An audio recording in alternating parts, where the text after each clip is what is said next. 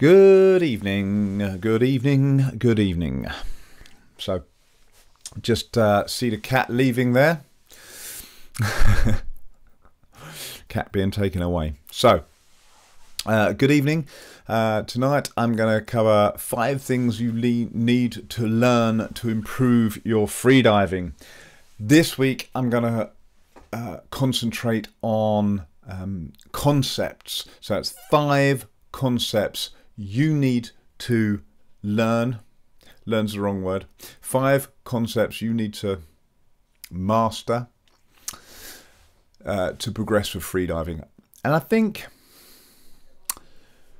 I might do exactly the same session live stream on Wednesday for jiu-jitsu, because these concepts are universal. Okay, these are universal concepts. Maybe not the first one isn't as universal as the others, but you get the idea. So I've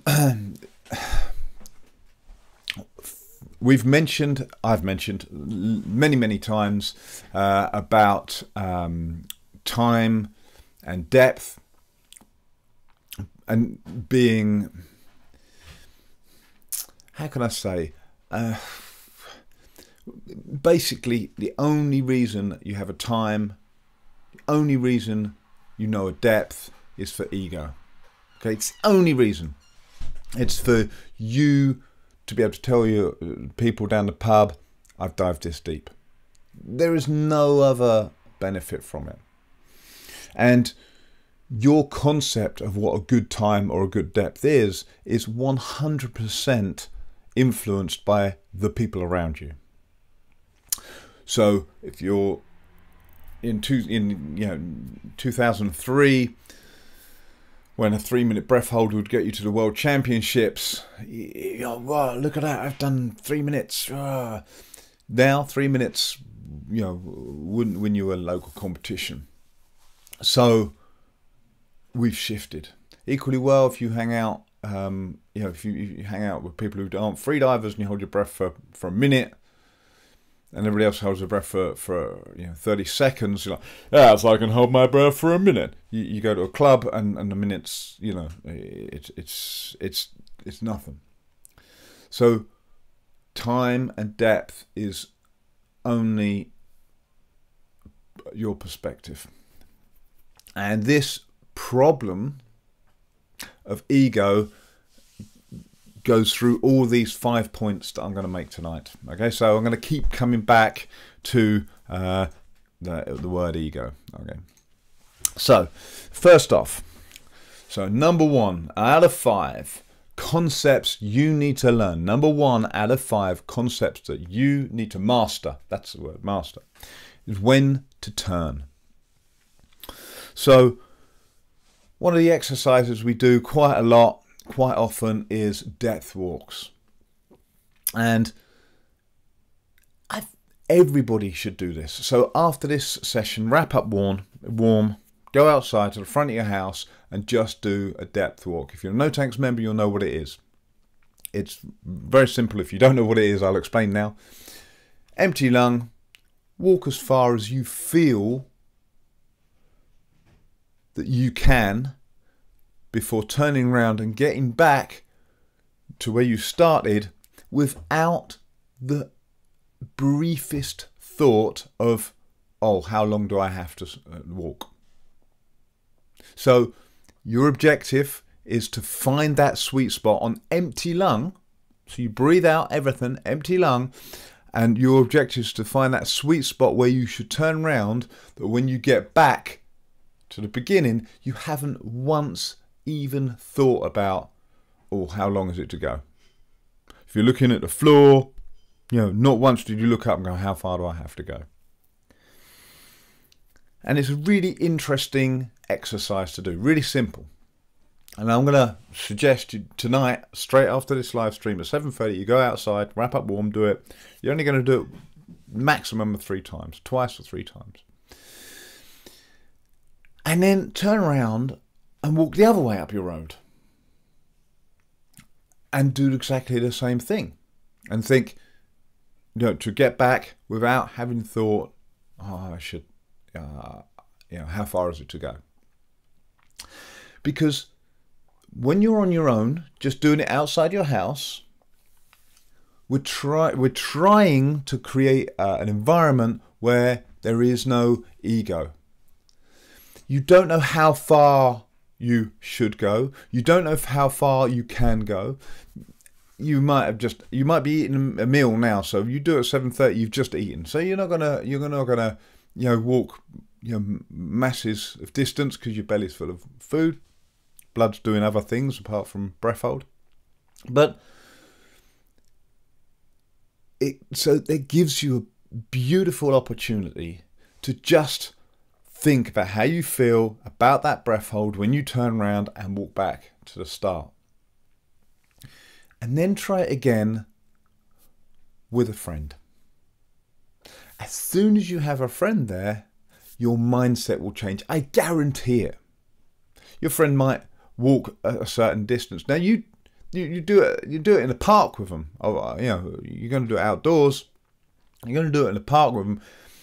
And so it won't be a matter of, well, when I did it, on a Monday night, I walked this far. You're going to be in a park. You're going to be in grass. There's no judgment. There's no way of judging how far it is. But I guarantee they do it. I guarantee you'll think, oh, I wonder if I can go that far. Oh, I wonder, that's a long way. I couldn't do that. And it's completely irrelevant to the exercise. The exercise is to find that sweet spot where you need to turn around to get back without even the thought of how far is it to go. So it's not even a challenge of breath hold. It's not even a challenge of how far can I do with it and still be relaxed. We're stepping it even further back. But as soon as you have a friend there, somebody else doing it, you go, I wonder if I can do that. Or that's not very far. I'll probably go further than that. And it's completely irrelevant what they've done. Because they may have failed. They might have got back and had the thought, oh, Struth. Or on the way back, gone, oh, Struth, I hope I'm there. I hope I'm nearly there. And so they may have failed. So they're not going to say anything. It's just in their mind. So, but that's how powerful the ego is. And you need to master that skill of when to turn around. Okay? So I am telling you, do it on your own. Once, twice. No more than that.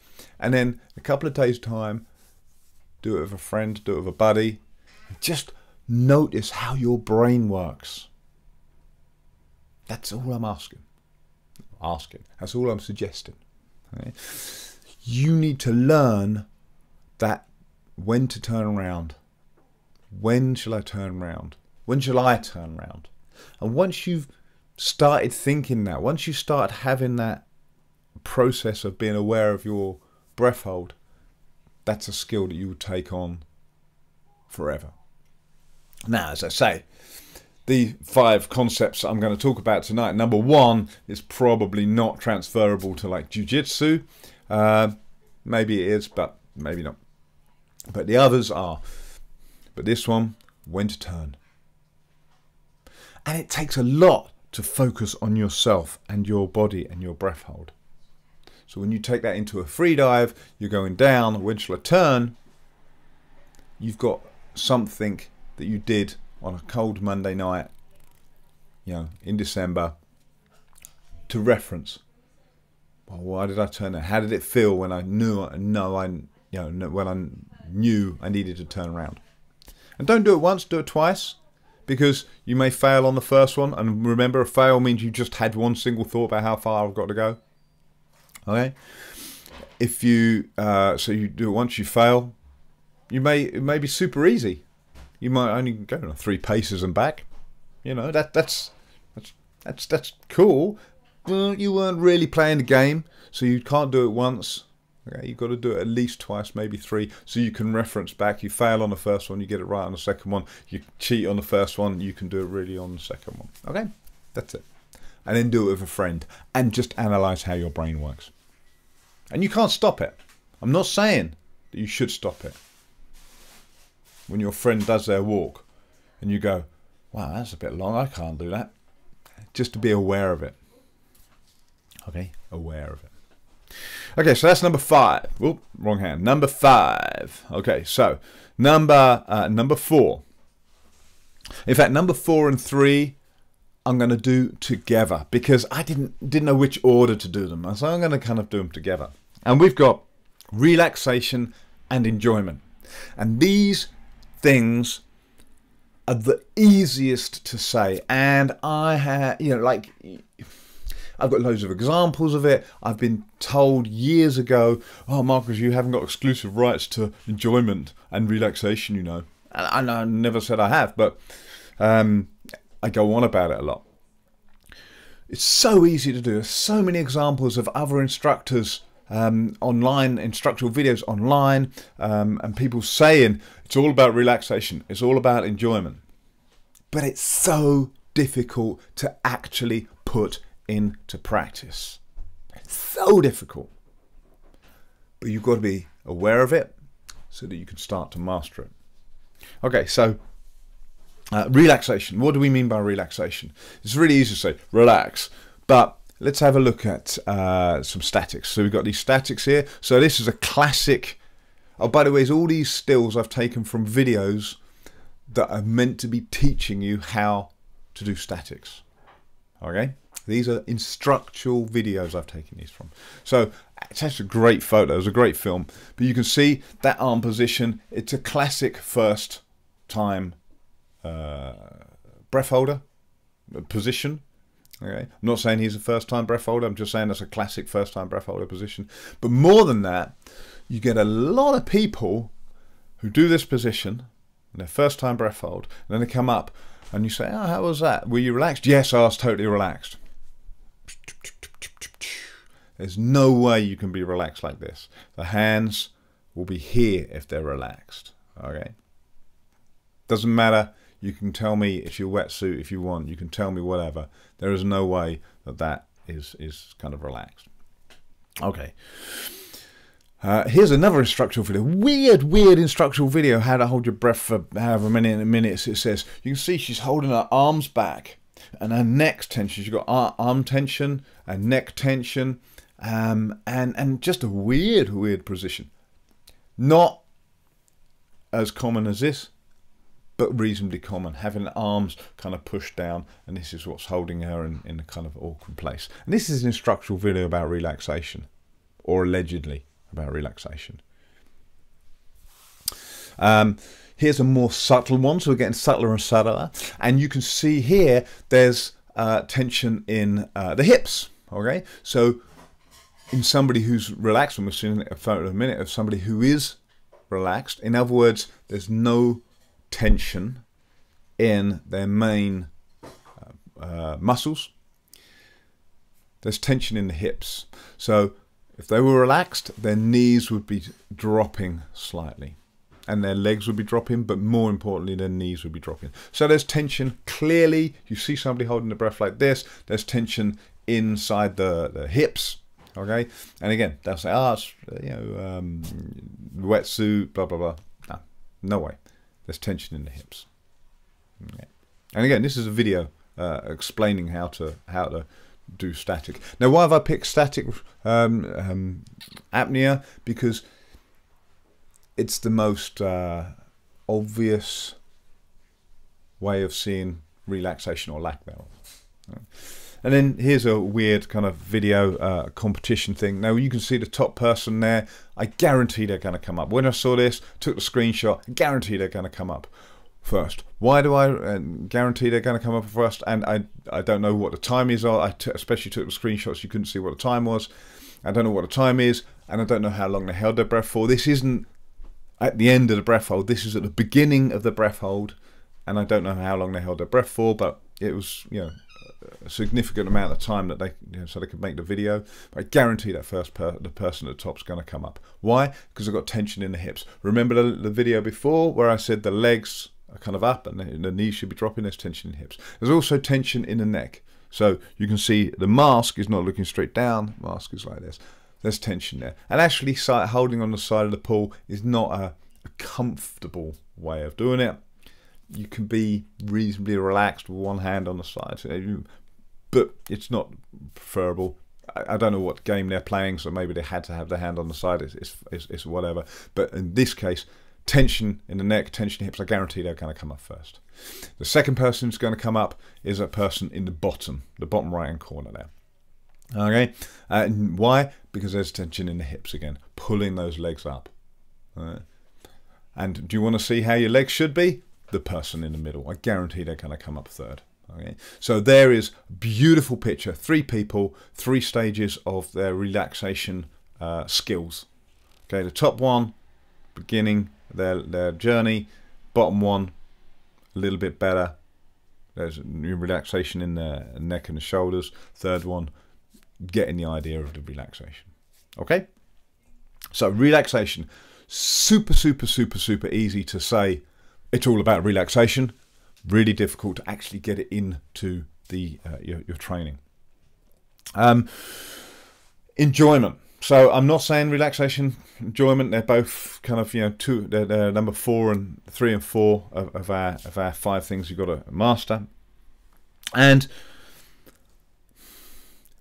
I've got an example.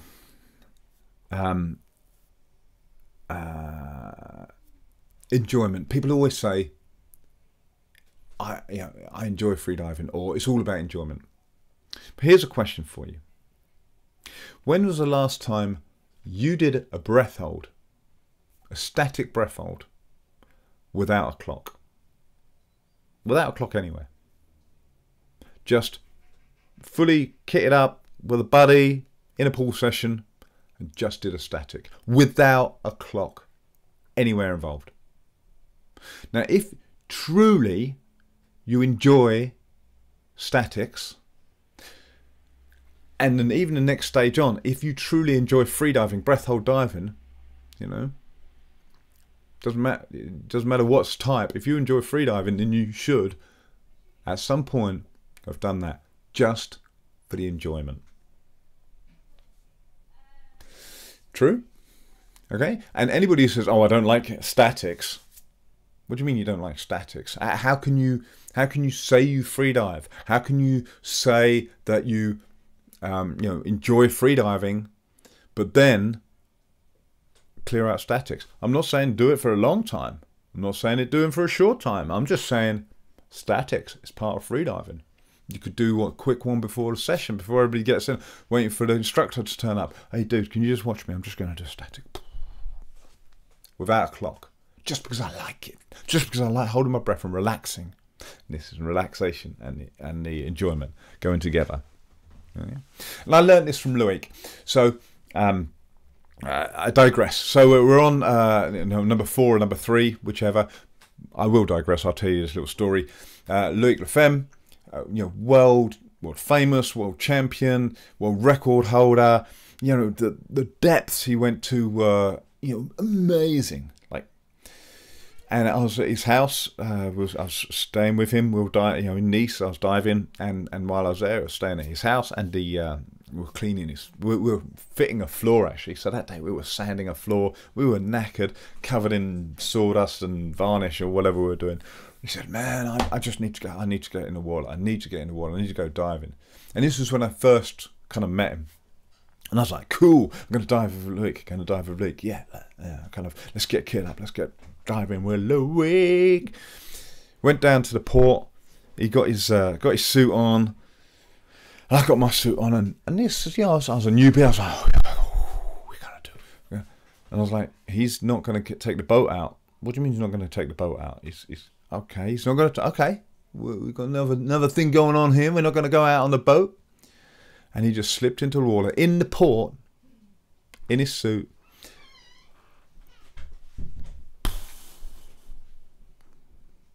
Just held his breath. Just floated around in the port. It's a clean port. Don't get me wrong. It's they're all sailing boats there. There's nothing. There's no. It's clean water, but it's still the port. And he kind of came up and, "Oh yeah, that's beautiful. You want to go, Marcus?" I went, yeah, okay. then I kind of came up and he said, oh, it feels so good. Okay, guys, let's go. Let's go and have dinner. And that was it.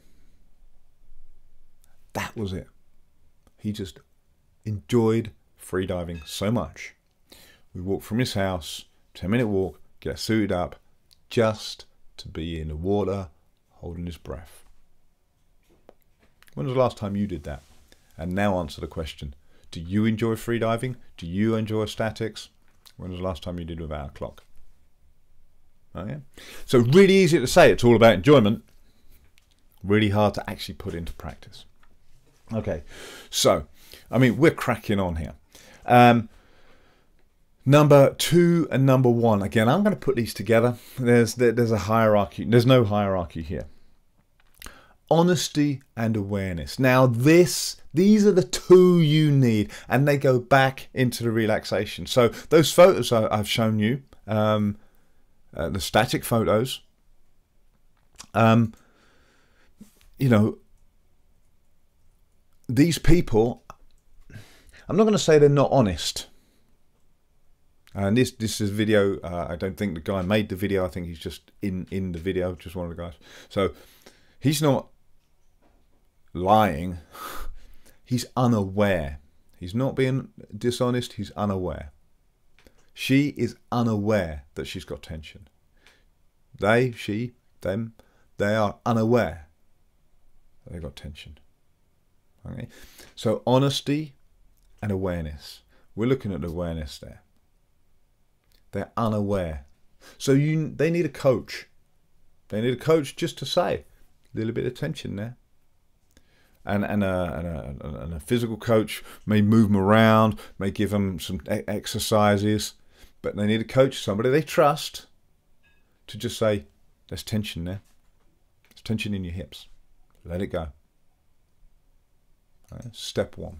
So this is awareness. Now,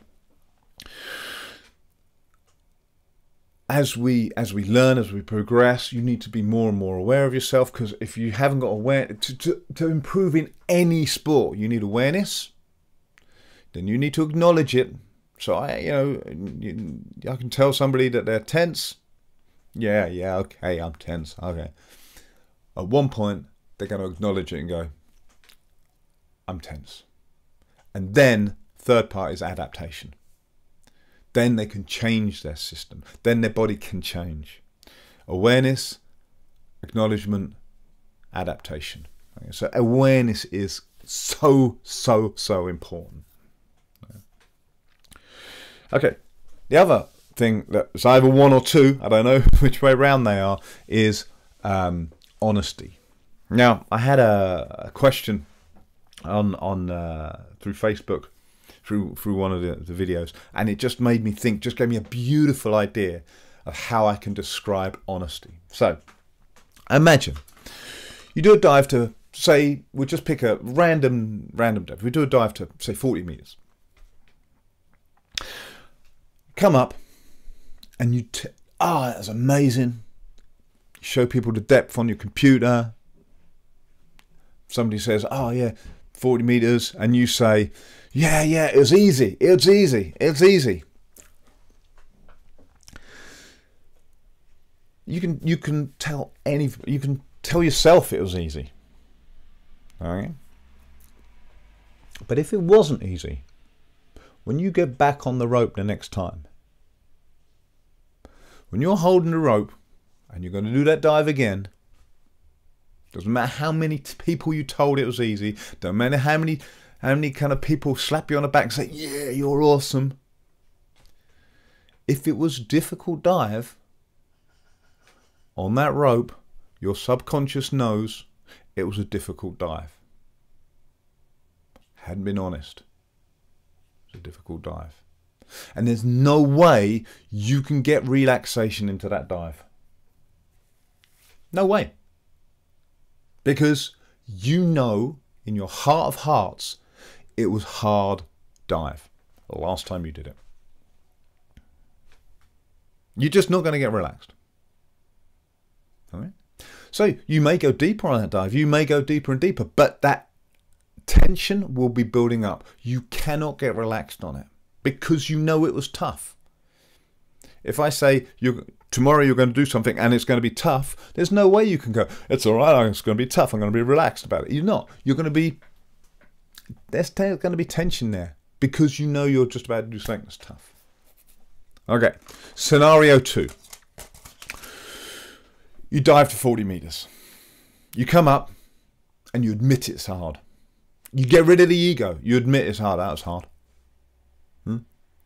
Goes back to the first point when you're with your buddy and your buddy's just done 40 meters and he kind of came up whistling. It was super easy for him. You do 40 meters. It's hard to get rid of your ego and say, yeah, that was hard. But if you can be honest about it and say it was hard, then you can work out why it was hard. You can start thinking about it was hard and start why it was hard. My legs gave out. My legs gave out. Or whatever it was. My arms, if I was putting my arms gave out. Whatever it was. And then you can go away and work on that thing. If you are honest and admit why it was difficult, then you can work on why it was difficult. So if your legs or if your arms were knackered, it doesn't take long to get a little bit more strength into them, a little bit more fitness in that area. All right? Doesn't take long. Take a couple of weeks. 2 weeks. You can do the dive again. Now you said it was hard. You were honest about how hard it was. And you've been working on your leg strength or your arm strength for 2 weeks. Only 2 weeks. And you do the dive again. It may still be hard, but it'll be a little bit easier. A little bit easier. So you can go, yeah, I did it. And it was a little bit easier. I know I'm doing the right thing. If it's not any easier, then you go, okay, maybe I'm not doing the right thing. It's still hard. Let me work out why it was hard. And you can work on it. All right? So, honesty and awareness. They go hand in hand. That's your number 1 and number 2. Sorry, number 1 and number 2. Most important things you've got to master. Honesty and awareness. And watch out. Watch out for that scary word there. Because that's going to get in your way every time. Right? So, honesty and awareness, number 1 and 2. Number 3 and 4, relaxation and enjoyment. The 2 easiest things to say that that's what you're doing. The 2 hardest things to actually implement in your diving. And number 5, know when to turn. It's a feeling. It's awareness of yourself. So also you have to be really honest about it. Of course, you also have to be relaxed about it. And the fact that I'm guessing Darren, who we got online? Darren, Alicia, and maybe a couple of the others, but I guarantee those 2 are going to put their coats on and go out and do it. Right now, they're going to do what I've just suggested. Well, what I suggested right at the beginning. Because they love it. They enjoy it. I'm not saying the other people don't. They're literally the first 2 people who are on my live chat here. They enjoy it. So they're going to go and do it. Take them 5 minutes. And they may come back and go, I didn't quite see what Marcus means. And then they'll email me. Because they enjoy it. They want to know. Okay, so a couple of questions. David, loving this 20 minutes behind. Okay, so in 20 minutes, you'll see me read your message. Ted, sorry I missed the beginning of the stream, but I bought the dive at the point it became hard. At what point does it become about meeting the goal and going with feelings? It never ever meeting the goal. Except the goal is the feelings. So you dive. If you're not feeling it, you stop the dive. It doesn't matter whether you're like next to the objective. So if you're going to the reef to take a photograph, doesn't matter if you get there, bail. Doesn't matter if you're halfway there. Doesn't matter if you're on the surface. If you're not got those, the enjoyment there, and to depending on what the exercise is or the dive is, relax as much of relaxation as you can get there, or you should have there. You've got to be honest about it. You've got to be aware of them, those feelings, honest about it, call a dive. The goal is always just a random thing that somebody's picked. Whether it's a competition, whether it's a fish that you're trying to catch or photograph, the goal. It's just a random thing. It's just a random thing. Nobody knows whether that fish was there or not. Okay. So, at what point does it become hard? You don't stop where it becomes hard. The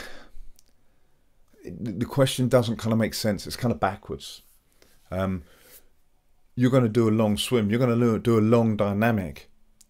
It's going to get hard. So you don't stop when it gets hard. But if you've done a lot of long swings, you understand, okay, it's hard, but be honest about it. It's not as hard as it was, before, and I know that I've still got some in my legs to keep going. I'm not saying last time you did that distance. I'm just saying last time you did a dive, or once you did a dive, it was hard on your legs and you're okay. So it's that honesty, this awareness, that honesty.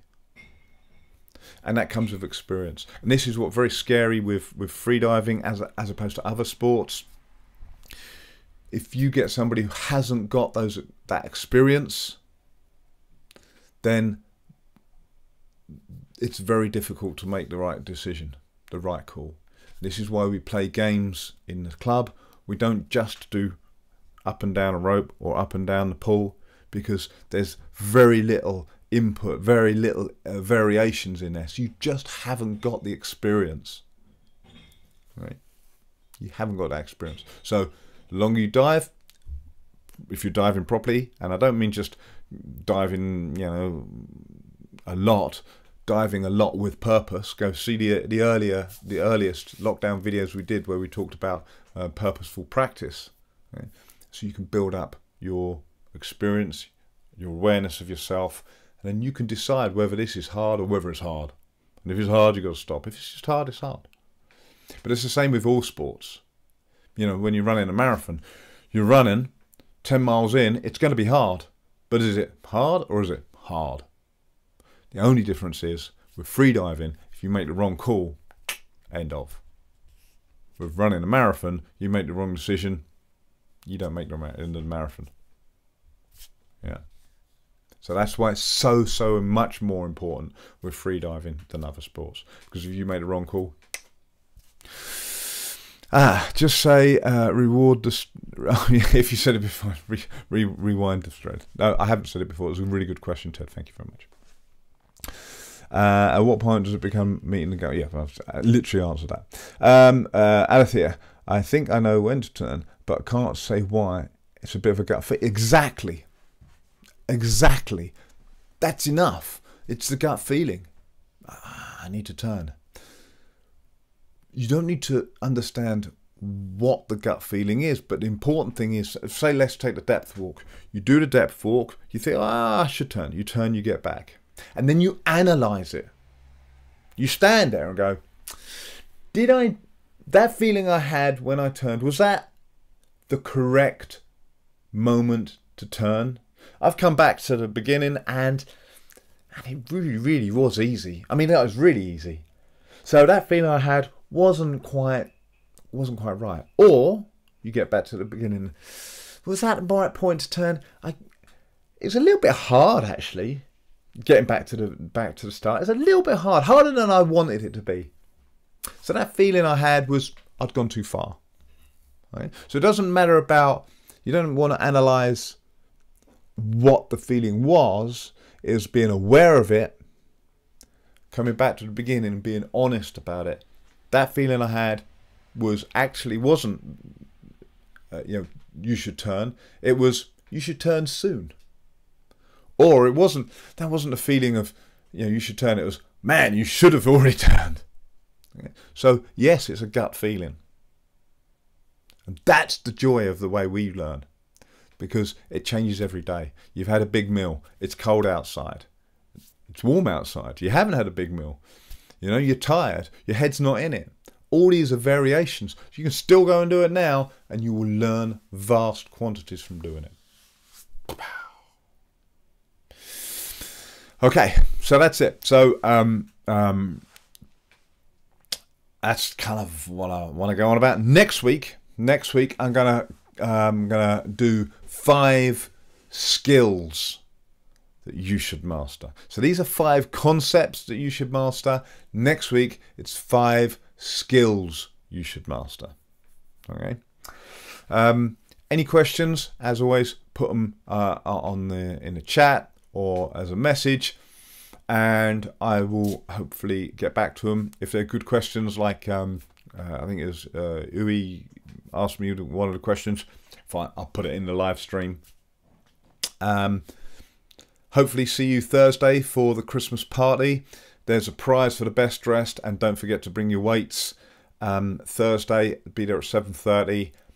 I think there's a couple of tickets left, which is surprising for our No Tanks Christmas party, mini party, COVID safe party. Come in your best dressed, and I'll see you Thursday. Thank you very much. See you next week. Ciao, ciao.